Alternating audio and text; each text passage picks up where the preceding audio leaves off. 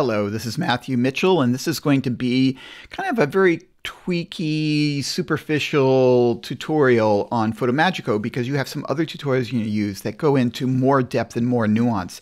But I just want to give you a very brief idea of why I find slideshow software so useful. And since I'm on the Mac, I'm using the best slideshow software on the Mac, which is called Fotomagico. I think you can get it for about $90 as an academic price. On Windows, there are many good options. Well, there are many options, like there are many options on the Mac, but some are much better than others. I think, as far as my understanding is that ProShow Gold is the best choice on Windows.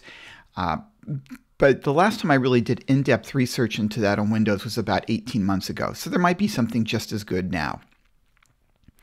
So let me open up one thing I wanted to show you. So this is my Paris movie I made. I think I showed people in class and outside of class this presentation. It's, I think, about 11 or 12 minutes long. Okay, so let's open it up. Here we are in Fotomagico. Let me get rid of my dock. Okay, so now I'm maximizing the space. And what I'm going to do is go all the way to the beginning. Okay, and sorry, I'm going to do some cleanup here, organizational cleanup. Okay, so now what I want you to look at is this timeline on the bottom, because the top right now is very boring.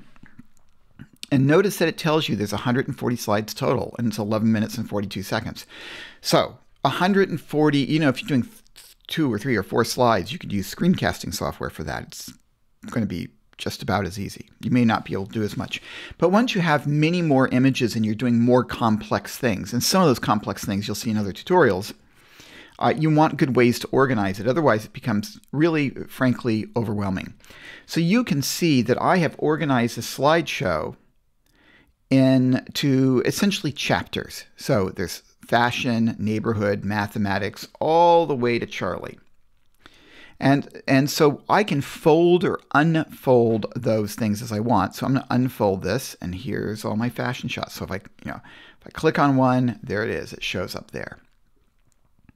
So when you're doing something big or longer, it just allows your mind not to get overwhelmed with a whole long stream of images, and that can certainly happen. Even if you're making something 5 minutes or 6 minutes long that's complicated, you can get overwhelmed.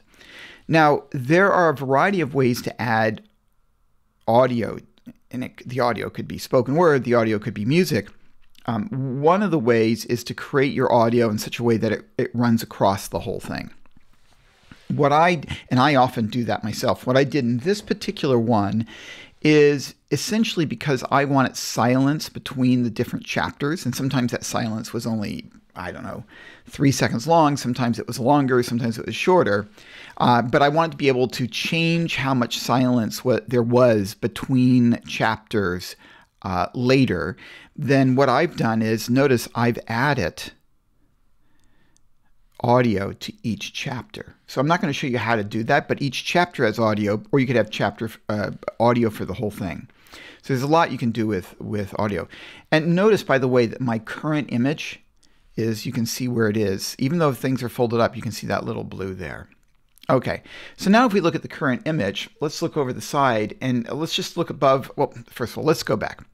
So I'm in the storyboard view down here. Now that's what I use most of the time, but there are some things that you can do in slideshow software where it's much better to use the timeline view. This is relatively unique to Fotomagico. Not all slideshow software offers that. And you can see in mine that you can see the length of each thing, which is useful, gives you a different view. Now you can see that all the images have equal spacing. If they didn't, they would look different. You can see at the beginning it has slightly different spacing. At the end it has slightly different spacing. So, and you can see where there's no particular image. When there's no particular image, or what they call a blank slide, matter of fact, you see there's a little icon there for blank slide, it just looks black on your screen, which is exactly what I wanted. Okay. So there's a bunch of helpful tools at the top, and one of those helpful tools is to change views. One's to add a blank slide. One's to add a title, which people often want to do. I did not do that. So for example, this image here, I created in a graphic design program, and then I brought it in just as a regular image. But you could, let's go back to fashion. let's go to this, and I could choose to add a title, right? And I'm going to go Jean-Paul Gaultier, if I'm spelling this right, exhibit.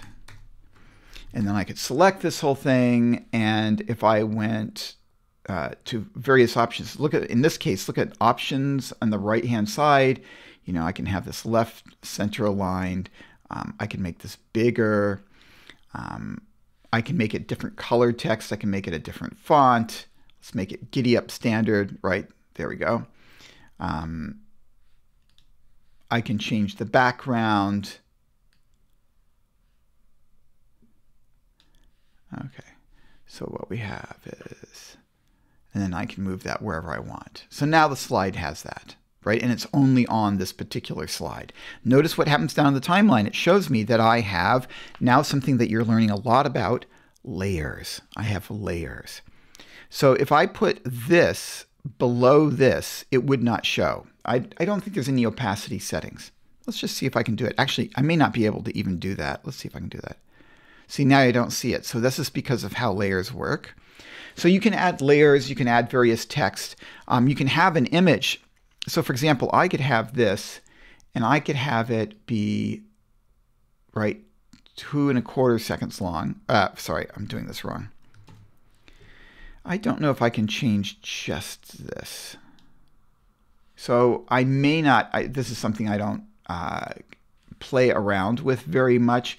It looks like I may not be able to change that. It has to last the whole time. So if I wanted this image to show for a while and then this to come on, I essentially have to duplicate it, which is easy enough to do.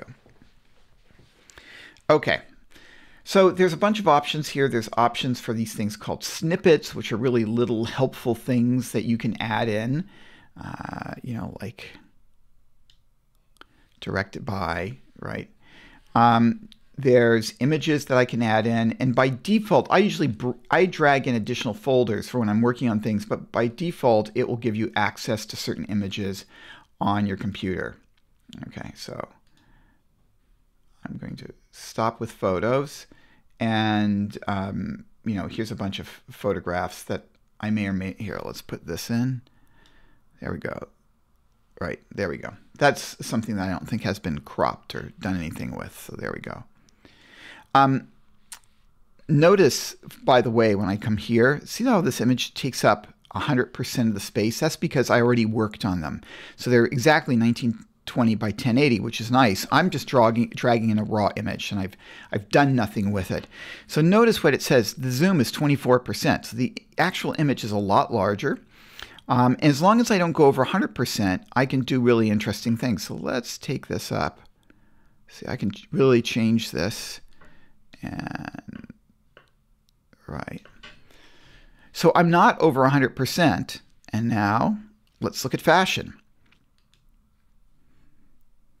Now notice there's going to be no audio with that particular section. Okay. There we go. And now we go into the regular thing with audio. Let me just stop this. Let me stop this. Now, what's happened in this one that's not true for the other ones because of how I set it up is if we go to, that's images, then you can add movies, then you can add audio, or you can drag it in. All these things you can drag in additional stuff. But notice on this one, animation is enabled. And then there's transitions, and there's these layers, and you can do other things. So for this one, what I'm going to do is I'm not going to enable it. And then if we do it, it's going to just stay there. So here we go at the beginning, and now it's not going to move. And now right, there we go. So one could choose to do that. If I go here, notice over here there is some layer options.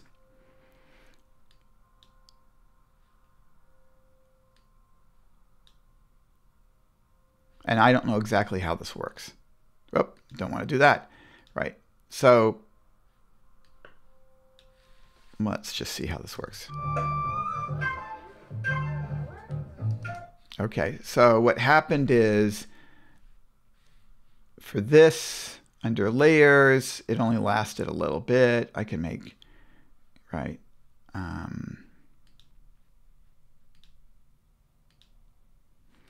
Okay, so let's see this again. So it just goes out. It would be nice if there was some sort of fade for just that layer. And there probably is a way to do it. I am just not seeing it. It may be, here we go. So when I turn on animations enabled, then let's see what happens here. Right, so then you can start to play around with a bunch of things. So mainly why I want to show you this is just to see when you have a large number of images, it's easy to organize, and some basic things. So let me close this. I'm not going to save it. Okay, so here's something I did in class, which is I took an image from everybody and I dragged it in. Now notice what I did in this case is all these ended up being 6.3 seconds. And you can rightly go, how did I know to make it 6.3 seconds? I didn't. So what I did is I put in all the images in a default order. And I think what the application remembered was the last time, what was the settings I used. So the last time I used 5 seconds or 4 seconds. So it made all these 5 or 4 seconds long. Okay. And then I have none of them, I have animation disabled, blah, blah, blah, blah. Then I added this audio, and then I said match durations to audio. Okay, so so there's a way of putting in the audio, and if it's longer or shorter than all these images, it will get matched, automatically matched. Otherwise, I don't know how to come up with the 6.3. That would take a lot of work. So that's easy to do. What I have students do in some classes are create these things called pechakuchas. So I'm going to bring up an example of one. Now, what a pechakucha is, in this case, these were hand-drawn, is a presentation that's 20 images. Each one lasts 20 seconds, and people do a presentation on it.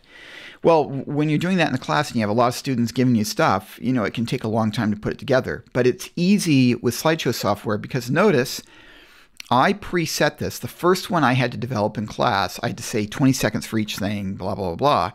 And then it would go on. Let's just see if there we go.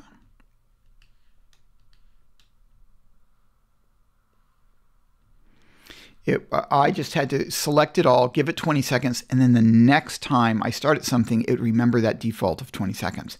And then all I had to do was, since I recorded the audio live, I just brought in their audio. I didn't try to match it up or anything. I just brought it in, and there we are. It worked perfectly. And you can see these are a bunch of hand-drawn images, right, that all fit.